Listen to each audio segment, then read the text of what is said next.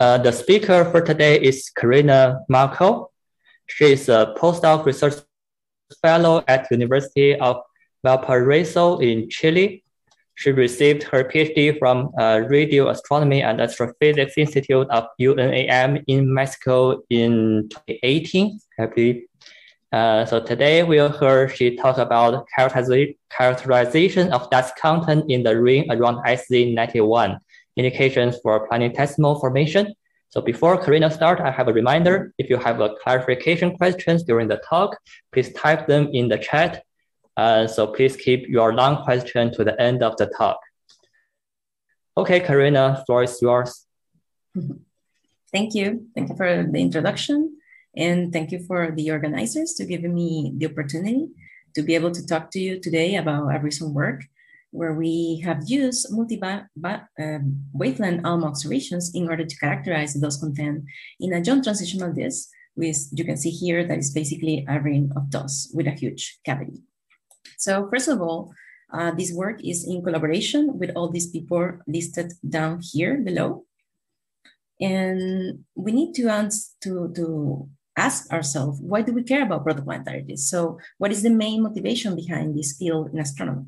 So the basic motivation is try to understand planet formation, of course, and how our own solar system form. So we know that protoplanetary disks are the birthplaces of planets. So in order to understand how planetary systems form, we need to go and study the earliest stages of stellar formation when the protostar is surrounded by this massive disk of gas and dust. And the idea is try to understand what physical processes are producing the evolution of this system from this earliest stage to a planetary system like our own solar system. But first of all, what is a protoplanetary disk? So for that, we need to know a little bit about the disk structure. So here I show you a sketch of what a protoplanetary disk is from this review from Andrews last year. So the first thing is that these disks are composed of gas mostly and also dust. But even though that the dust is just 1%, is dominate the opacity. So it's very important to study also the dust component in protoplanetary disks. So here on the sketch, you can see that the gray areas indicate the gas surface density or the gas density distribution in the system. You can see that we have this monotonically decreasing distribution of gas where the densest part are close to the star. So something that you have to take into account when you study protoplanetary disks is that different wavelengths or frequencies trace different regions in the disk. So for example, if you go and observe this disk in infrared scattered light, you will only be sensitive to or only proving the surface of the disk. So where the small grains are. But in contrast, if you go and observe that at 2 millimeter or millimeter observations using ALMA, for example, you will be sensitive to more deeper layers, so close to the midplane, where we believe large particles are. So in order to have like a big picture of what is going on in the system, you always need to use multi-wavelength studies, multi-wavelength observations, in order to have a better idea of the system. And you will know also that these also have this flaring structure where you have higher and higher material above the midplane with radial distance from the star. So given that you have this distribution of gas, there's going to be a very important process in protoplanetary disks. And that is what we know as radial drift. So basically in protoplanetary disks, the small dust, so micron dust, is going to be well coupled to the gas. So it will move at subkeplerinian velocities because the gas is supported by its own pressure. But once you have larger grains in this, these bigger particles wants to move at Keplerian velocity. So this difference in velocity will produce that these large particles will feel a headwind, and that will produce then to lose angular momentum and then to drift to the inner parts. So basically the radial drift is the movement of the dust from the outer parts to the inner parts. And when they're moving, they're maybe getting to more and more denser regions, and possibly they will be growing there. We also have a movement of the dust from the upper layers of this to the midplane, which we call them dust settling, and that will also promote grain growth. But one problem that we have been realizing in this couple of decades is that radial drift is actually very efficient. So for example, a 1 meter body will drift inward in a few hundred years. But we know that planets form, we observe exoplanetary system routinely now, and we know that there have to be some mechanisms that stops the grains in order to be able to grow. So in this part, one thing that has been crucial is high resolution observations taken at submillimeter, for example, with ALMA, which has been a revolution in this field. And here I show you one example of that, the large program DCHARP at 1.23 millimeter. And you can see that here is a couple of giant protoplanetary disks, and they all have these substructures. You can see that most of them have rings, have gaps, have spiral arms, or even azimuthal asymmetries. And we know that these are places where the dust is getting trapped and concentrating in there. So one solution, one proposed scenario that have been in these recent years proposed is pressure bombs. So basically you're not gonna have always this monotonically decreasing distribution of the gas, but you will have local maxima in the gas distribution, and that will produce that the particles will drift and will get trapped in these pressure bombs, in these local maxima. And of course, these pressure bombs are now being related to planet formation. So the planets are actually responsible for these superstructures. So if you want to study planet formation, the main targets are these with superstructures and with cavities. So in that sense, Sz91 is a very interesting source because it's a transitional disk, as you can see. This is the SED of the source. So this is a flux of the system as a function of wavelength. And you can see that it has this typical morphology of a transitional disk where you have less flux here at infrared wavelengths. So in this work from last year, we were able to estimate the properties, the stellar properties of the source. So the source is in the Lupus tree molecular cloud. So about 160 parsecs away. It's around 0.6 solar masses. It's a theta star, so it's spectral size M0. It's actually accreting right now and should be at least older than 3 million years. So how this source looks like. So here I show you different multi-wavelength observations that have been taken already for this source. So we have this work from Sukagoshi on 2019 using ALMA observations at 0.9 millimeters, so band 7. And you can see that is formed by just a single ring of dust. Remember that ALMA observations is proven the midplane of this with large particles. It has this huge cavity of about 83 AU. So in fact, is the largest cavity around a single T-Tauri star observed so far.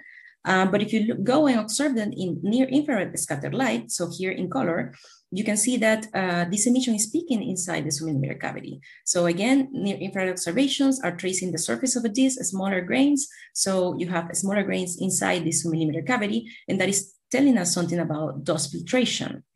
And if you go and observe them in CO, so 12 CO here, again from the Sukagoshi work, you can see that the gas is well spread. So it's well inside the submillimeter cavity, very close to the star, and also further out at about 400 AU.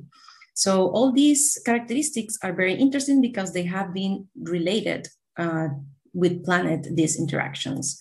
So in this work from last year, what we did was observe this sort at near infrared scattered light using the NACO instrument at the BLT. And we use this polarimetric differential imaging technique in order to try to characterize the dust, the small dust at the surface of this disk. So we observed this source at 2 bands, at 1.7 and also 2.2 microns. You can see here the observations, the emission at these both bands. And the important thing is that these polarimetric polarimetric data are sensitive to the dust composition and to the dust shape. So we can use them in order to characterize this small dust. So in this case, a protoplanetary disk is expected to have a positive emission in the azimuthal direction, which is the Q5 images that I show you here on the left and on the middle panel. In the radial direction, you shouldn't expect to have any emission from a protoplanetary disk and can be taken as residual noise. So what we did was use a 3D radial transfer code, in this case ENCIFOS, to try to characterize dust in this system. So this is what I show here on the bottom panel. So this, again, the observations at 2.2 microns, the best model and the residuals. So what we found is that this infrared scattered light is peaking inside the submillimeter cavity at 45 AU, so well inside the submillimeter cavity. But also this implies that the best composition for the grains that we found is very small grains, so less than 0.4 microns. And also they should be relative porous with porosity of less than 40%. So this now implies two possible scenarios for the small dust in the surface of the disk. First, that indeed there are small grains at the surface of this system, but also another possibility is that the dust in the surface of the disk is composed of large aggregates, but the polarimetric observations is only sensitive to the small constituents of the large aggregates, so the monometers here in red, and is basically insensitive to the global size of the aggregate. Of course, we need follow-up observations at different bands and also at scattered light to retrieve the total intensity in order to be able to discriminate between these possible scenarios. But in any case, it's a very interesting result that we found. Now, given this large cavity, we wanted to go and search for companions inside the cavity. So for that, we observed this sort in LBAM, again, using NACO at the BLT, so 3.8 microns, using the high contrast imaging. So unfortunately, we didn't detect any significant point source, but we can use these observations to estimate sensitivity limits, mass sensitivity limits, and that's what I show you here. So you can see here the mass sensitivity limit as a function of the separation from the star. And you can see that we can rule out a massive planet beyond 45 AU. So massive planets greater than 8 Jupiter masses beyond 45 AU. But unfortunately, for the inner regions inside or within 35 AU, our sensitivity constraints are not that good. So we cannot rule out the presence of a binary system of a brown dwarf or giant planet. So we need to do more observations in order to really rule out the binary possibility in the system. Something that we also find in this system, and that we found a difference in the position angle given by the submillimeter observations. So the ALMA observations here is in contour, in white contours, and the NACO observations, the near infrared observations, are in color here. So if we see the phase function for the NACO observations that I show you here on the right, for the north and the south part, so this is just the normalized flux as a function of a scattering angle. Basically, this curve here are tracing the bright blobs emission here on the NACO observations. And you can see that for this position angle, which is what you estimate from the ALMA observations, we have that the peak emission here on the phase function is separated by less than 23 degrees, more or less. And what we found is that this difference is minimized for a lower position angle, so for a position angle of 9 degrees. So this difference in position angle between the centimeter axis observed with ALMA and the position angle of the disk in our NACO observations can be explained by several options. So the first one is that it's a signal to noise issue where our NACO observations are not sensitive enough to locate properly the intensity peaks. Another possibility is have been proposed also in these papers here is that is a projection effect because we have this flare disk. So the NACO observations, the infrared observations are tracing the surface of the disk, while the ALMA observations are tracing the midplane. So you are actually proving different heights on the disk, and that can be what is producing this type of effect. And also maybe that the NACO disk that we are observing is slightly warped. So we need, of course, more signal to noise, high signal to noise observations and more multi-wavelength observation in order to be able to discriminate between these possibilities. But in any case, this is implying that this disk can be highly structured.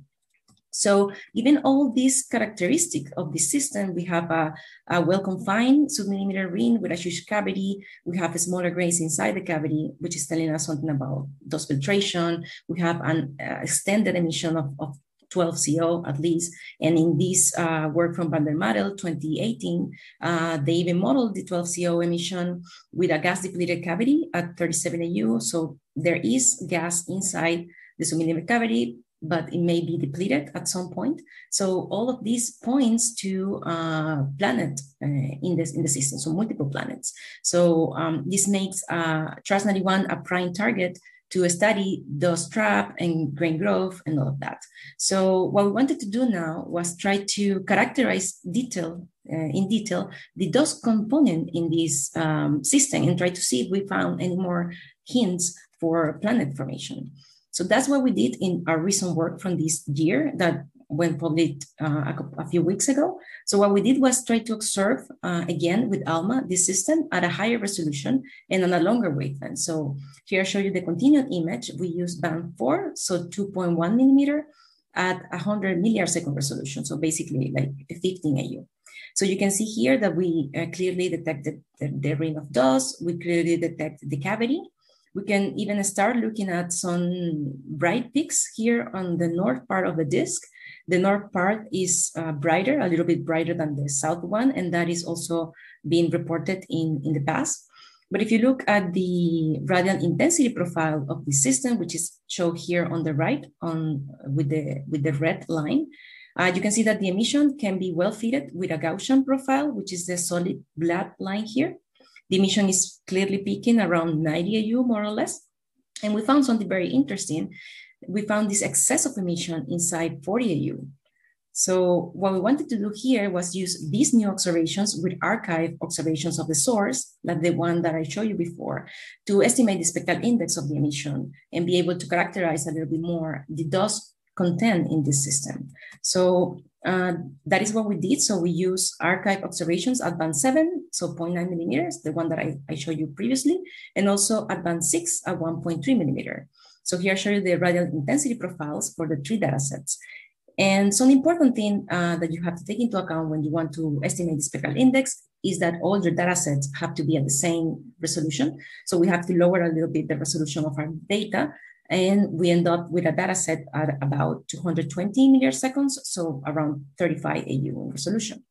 So here I show you the normalized radial intensity profiles. You can see that all of them are peaking more or less around 90 AU. And we are still seeing this excess of emission above the emission of the band 7, so the blue line here. And given that in band 7, you expect the disk to be brighter, so we can interpret this emission as probably related to free emission more than to an inner disk, because if there were an inner disk there, the band 7 observation should be able to detect it. So free emission has been detected in other systems as well, and they seem to be brighter at longer wavelengths, and that can be related to stellar winds or to a radio jet. But we need follow-up observations in order to really know the origin of this excess of emission. So we have all these 3 data sets, and we estimate the spectral index of the emission. So here I show you the results from the spectral index of the source. In this case, we're only using the best signal-to-noise data set that we have, so the band 4 and the band 7 observations. And you see that the spectral index as a function of radius is basically almost constant throughout the ring. So here I show you the spectral index from 60 to 120 AU, because it's where the emission from the dusty beam is expected to be. So we have an average value of the spectral index, which is alpha here of 3.34. And what we wanted to do now is try to estimate the maximum grain size, which has been related to the spectral index previously. So we did that by using 2 different approaches. So the first one is using the classical approach. So in that approach, you assume that the emission is optically thin, and you are not including a scattering effect. So for that, the spectral index is just found by this relationship, where beta here is the absorption coefficient. And this absorption coefficient is related to the maximum grain size. And assuming all of this, we found a maximum grain size from 1 millimeter to 2.5 millimeter, depending on the slope for the grain size distribution that you use. So we found that the grains should be at the millimeter range in this system. But given that the emission at 2 millimeter wavelength in protoplanetary disks can be optically thick, can suffer also from scattering effects, we wanted to do a more realistic approach. So what we did was use a model that include optical depth effects, so we are not assuming any optical depth at any wavelength, and also including scattering effects. So basically, we're doing a radial fitting of the ALMA SED that we have, so with these three continuum observations.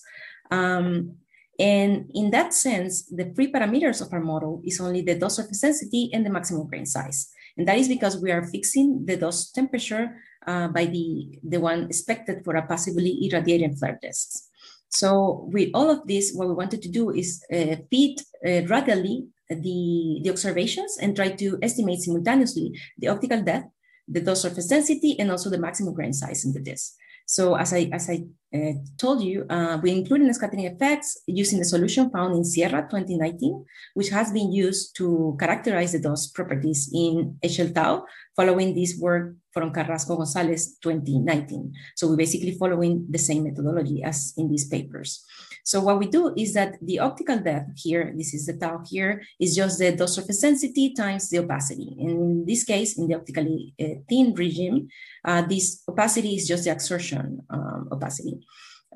You see that the opacity have a dependency of frequency as a power law, and also the optical depth will have that same dependency. So what we did was include this extinction coefficient here, which is including the absorption, but also the scattering emission. So a dust grain on the disk will emit thermal emission, and it will not be absorbed right away, but it will scatter and then will absorb it in a different position. So we are including anisotropic scattering by including this coefficient here, which is the scattering, the efficiency of scattering, where this parameter G here is the asymmetric parameter. And it's very important to know that our model also includes or take into account those superstructures, because we're not assuming a constant grain size distribution, but those grain size distribution can vary also with radial distance from the star. So we use this model to fit our data set, multi-wavelength data set, and these are the results. So for the optical depth, we found, I show you here, this is the optical depth as a function of radius. Again, this is only valid around 60 AU to 120 AU. And you can see here that the solid lines are indicative of the more general case, included scattering, while the dashed lines are the pure absorption case for each band. So you can see that if you're not including a scattering, you are underestimating the optical depth. So it's very important to have this process into account when study protoplanetary disks. So we found that the peak optical depth that we found for this system is around 0.1 to 0.6, including scattering. That is very similar to the values found for the discharge sample, and is even lower without scattering, up to 0.01 for the longest wavelength. So we know that the emission in this ring is not optically thick, so we can use this data to properly characterize the dust in this system. So now for the dust surface density and the dust and the maximum grain size, here I show you the results. So on the right, it is the maximum grain size profiled. Again, this is only valid around 60 to 120 AU. You can see that the maximum grain size seems to be almost constant throughout the ring system. Here in these plots, the white solid line highlights the best model.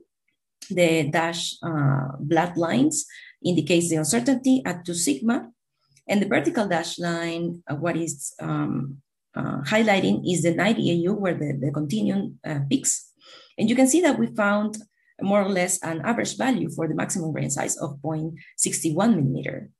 One thing that we can do using this type of model is that from the dust surface density, which is the one here on the left, we can integrate that profile and get a more robust and realistic mass of solids in the system.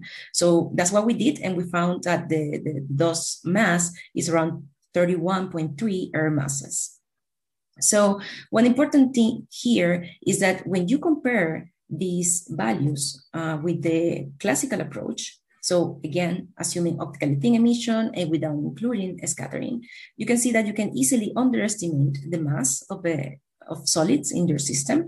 In our case, is around 2 or 3, a factor of 2 or 3. But you also overestimate the maximum grain size, as you can see here.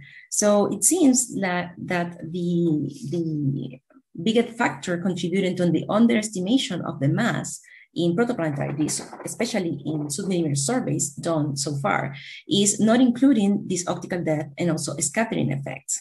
Because in these submillimeter surveys, you not only assuming optically thin emission and not including scattering, but you also assume a single dose opacity and a single dose temperature. So these can be a solution for the mass bucket problem for planet formation, where dust mass in protoplanetary disks, estimated in submillimeter surveys, appears to be too low to form the observed exoplanetary systems. But of course, this is done by assuming optically thin emission. So we have two possibilities here. The first one is that planets form extremely fast. So we are actually observing a system that already have formed planets, and that's why we estimate such a low mass. But the other possibility is that this optically thin emission is actually a wrong assumption, and that's why you are underestimating your mass. So all the evidence and this work also have pointing to this part here, where the optically thin emission is probably what is wrong in these estimates. So putting Sz91 in context and getting back to the spectral index, what we did was compare the spectral index of Sz91, in this case, the integrated spectral index that I showed you here. So this is the spectral index from 1 to 3 millimeter as a function of flux at 1 millimeter. And we compared it with the lupus disk population, where this source is. So the spectral index have been widely used as a proxy for grain size. So basically, lower spectral indices implies bigger grains. But you have to be careful here because optical depth effects also produce the same outcome. So as pointed out by Sz2019, if you have optically thick emission and also scattering effects, then this will lower your spectral index. So it's not that simple to relate the spectral index with grain growth. And you can see here that Sz91 appears as an outlier with the highest spectral index compared to the rest of the population in lupus, which are here. So this works over here, where I get the values from the spectral index. They found a tentative trend that transitional disks have a little higher spectral index, which are here highlighted with an additional circle. But still, Sz91 seems to be at least 1.5 times higher in spectral index. So how can we explain this? Well, one of the explanation for this is that extended optically thick regions in these non-resolved sources in lupus may account for this low alpha, because most of the population in lupus are composed of compact small disks that are probably optically thick at submillimeter wavelength, and that is why producing this low alpha. So something that we found that is very interesting is that even though Sz91 appears like an outlier when compared with lupus population, if you compare this, their spectral index with other transitional disks in other regions, you can see here that it behaves as expected for a transitional disk with a huge cavity. So here I show you the spectral index, again, from 1 to 3 millimeter, more or less, with cavity size for a sample of transitional disks and pre-transitional disks. So this sample is taken from the work of Pinilla, 2014, where they found this relationship between the millimeter spectral index and cavity size. So they explained this relationship because those at this submillimeter wavelengths are going to be dominated by the rim of dust, right? That is located at the pressure bump. So wider cavities implies that the pressure bump is further out from the star, and in there, the maximum grain size is going to be lower or smaller. So smaller particles will then experience a lower radial drift, and that will make that turbulent motions will be the main source of destructive collisions. So in that case, the maximum grain size is reached when you have this balance between the fragmentation velocity and the turbulence relative velocity of the particles. And at that point, the maximum grain size will also scale with the gas surface density, which decrease will rather distant from the star. So you can see that Sz91 perfectly fits this relationship, and it behaves as expected for a transitional disk with a huge cavity. So something that we can also do with the spectral index, so now I've been showing the integrated spectral index, but something that we can also do is to estimate a spectral index map using, again, the band 4 and the band 7 observations in ALMA, and that's what we did. So here is, the ring of dust. The contours are the continuum observations at band 4, and you can see in colors the spectral index. Of course, as you can see here, we didn't find any clear trend of increasing values of the spectral index with radius, which is what you expect for grain growth and radial drift. But of course, we need a higher resolution to be able to really resolve this in the radial direction and be able to say anything about radial modulations of the spectral index. And we didn't find any clear trend of variation, azimuthal variations in the disk, at least not a general azimuthal variation. But we found a hint of a lower value in one of the position of the bright blots north, the ones that you see on the continuum observations. So this is the bright blot, one of the bright blots there. And you can see that compared to the surroundings, the value of the spectral index here is slightly lower than the surroundings. So it might imply a grain growth there. But of course, we need follow-up observations in order to really see if this might be a potential local concentration of dust there. But it's, again, very interesting. So now that we have all these results, given these multi-wavelength observations, how we interpret these observational results. So basically for the optical depth that we found between 0.2 and 0.6, there have been two proposed scenarios, as far as I know. The first one is explained through an opacity effect. So for that, we have this work from Xu 2019, when they propose that this optical depth seen in protoplanetary disks, specifically in the D-sharp sample, might be explained by an optically thick disk, but with reduced brightness because of scattering. So for that, you need dose albedo, so the effective of the reflectivity of the dust, about 0.9, which implies maximum grain size from 0.1 to 1 millimeter.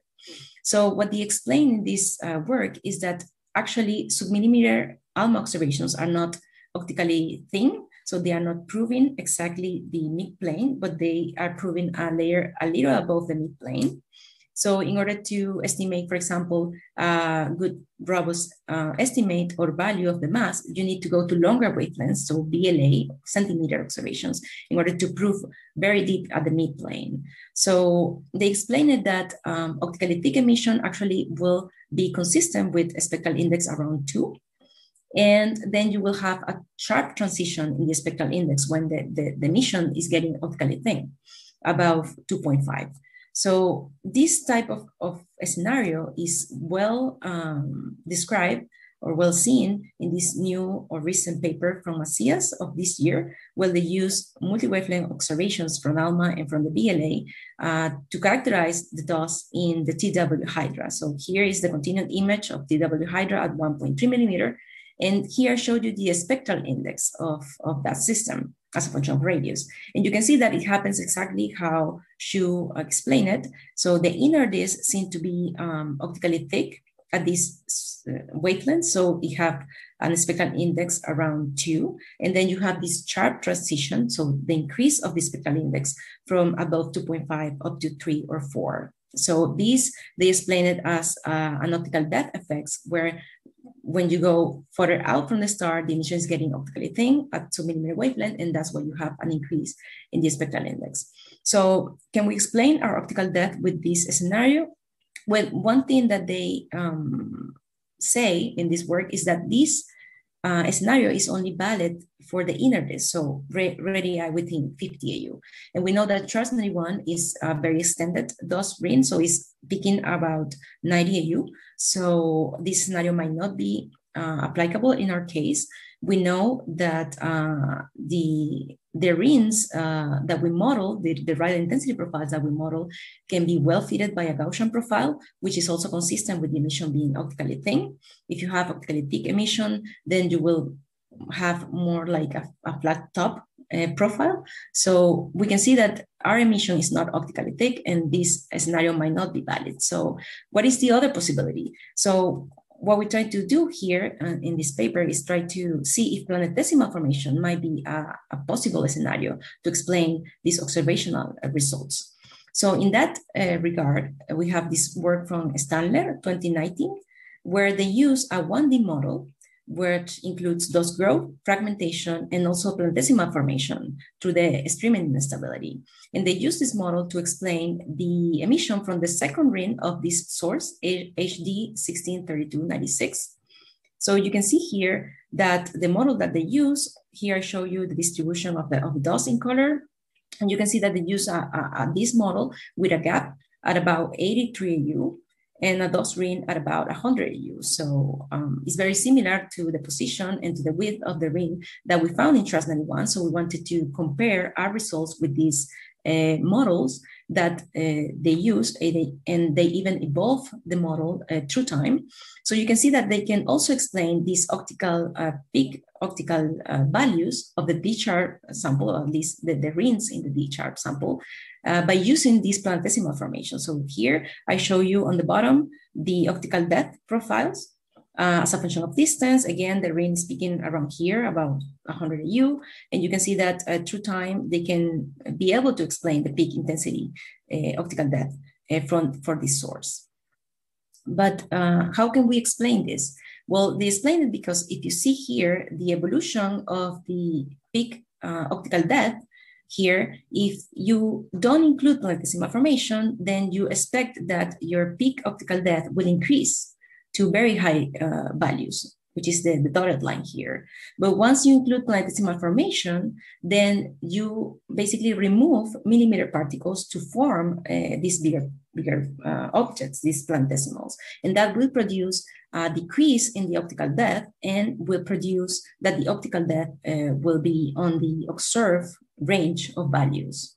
So that's how I explain this optical depth range. But also, and more importantly, they also observe the evolution of the spectral index. So that is here below. And you can see that for the spectral index between 1.25 and 3 microns as a function of the distance from the star, from about 1 million years to 13 million years, you can see that once planetesimal formation acts in the system and build up these bigger objects, the spectral index seems to reach a minimum value. As you can see here, the yellow and the red line, and they cluster around these values from 3 to 3.5, and the spectral index is almost flat throughout the ring of dust. So this is very similar to what we found in our system in Sz91. So we believe that given all these signatures, these results, we have optical depth around this range of values. We also have an spectral index that is almost flat throughout the ring with values around 3 and 3.5, similar to what Stanler found from their model. We believe that planetesimal formation might be a plausible scenario to explain these observational signatures in Sz91. Of course, we now know that dust is actually accumulating in the ring and is growing because we found maximum grain sizes in the order of 0.6 millimeter. So we know that dust is getting trapped here, but also ALMA observations are not sensitive to centimeter particles. So centimeter particles can also be present in this ring.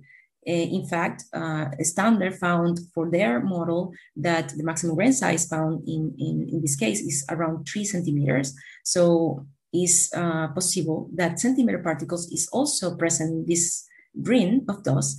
And as pointed out recently in this work from Carrera this year, the planetesimal formation is an extremely robust process once you have centimeter particles in the system. So we believe that planetesimal formation may be a plausible scenario to explain these observations. So finally, I leave you with my conclusion. So we obtain 2.1 millimeter ALMA observations at about 0.1 arc-second resolution for this Sz91 system. We resolve the ring of dust, which is peaking around 90 AU from the central star. By using these multi-wavelength observations, we found that the spectral index is almost constant throughout the ring with an average value of 3.34. We compared this spectral index with the disk populations in lupus, and we found that Sz91 has highlight as the source with the highest spectral index. But of course, this can be explained if optically thick regions in these unresolved sources that are mostly composed of small disks maybe explain this low spectral index for the rest of the population in lupus. And we also compare Sz91 with transitional disks in other regions, and we found that it behaves as expected for a transitional disk with a huge cavity. And by performing a radial fitting of this ALMA SED using a model that includes optical depth and self-scattering, we found that optical depth values in the same range up for the D-sharp sample. We found maximum grain size of 0.6 millimeters and a dust mass of 31.3 air masses. So we interpret all of these as evidence of grain growth due to the accumulation of millimeter particles in the ring and possible ongoing planetesimal formation in a transitional disk. So thank you for your attention, and I will be happy to answer any question.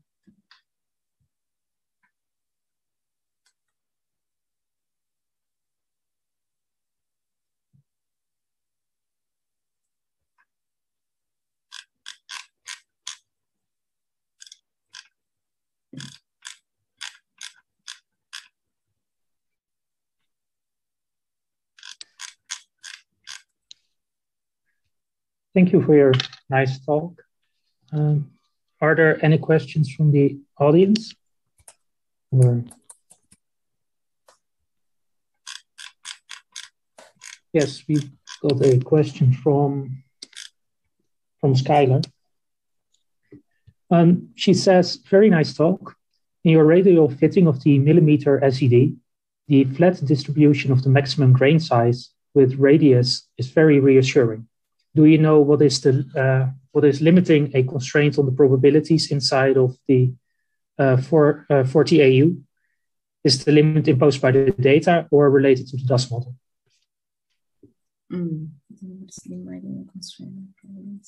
Oh yeah, the problem there that we couldn't constrain very well the maximum grain size and also the spectral index in the inner regions is because since the dust is peaking at 90 AU, so actually the brightest part is there. So the problem is that for our model, we are including in radial range, so to speak, the emission from the 3 data sets up to where all 3 data have a signal to noise ratio of 1.5 at least. 1.5 or greater or larger. So the problem is that at the inner parts, since there is no dust there, it's basically noise. So that is what is difficult for us to constrain very well the maximum grain size and basically the dust surface density and the spectral index in the inner regions. It's because the emission there is really noisy because you don't have the emission from the dust ring there.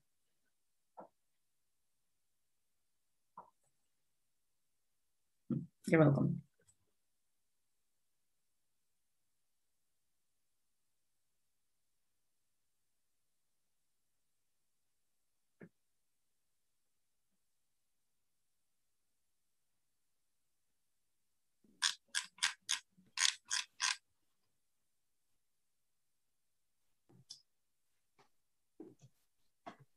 Okay, are there more questions? Camber raised her hand. Do you have a question? Yeah. Hi, Karina. That was a really great talk. Seeing this slide reminds me, I like your point about including scattering effects when you're trying to translate the dust emission into a mass. How much more computationally intensive is that than our like traditional analytical conversion from flux to mass? Yeah, Well, as far as I know, because this part, of course, was done in collaboration with Sierra and Carrasco Gonzalez, but they have this model, and honestly, I don't think it takes that much. I think you can really do like a very good fit and a very good model in like a day or something. So it's not that computationally demanding to be able to include the optical depth and the scattering effects in your data set. So it's not that computationally demand. And I think it's worth it because you estimate more realistic all of these important parameters. So as far as I know, it's not that demanding. Yeah. Yeah. All right. Thank you. Yeah, sure.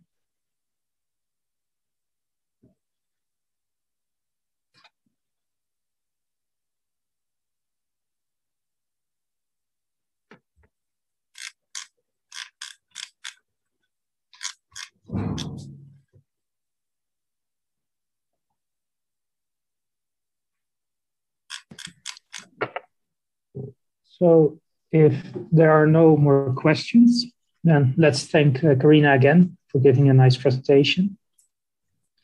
And we will see each other again next week for the next Origin seminar.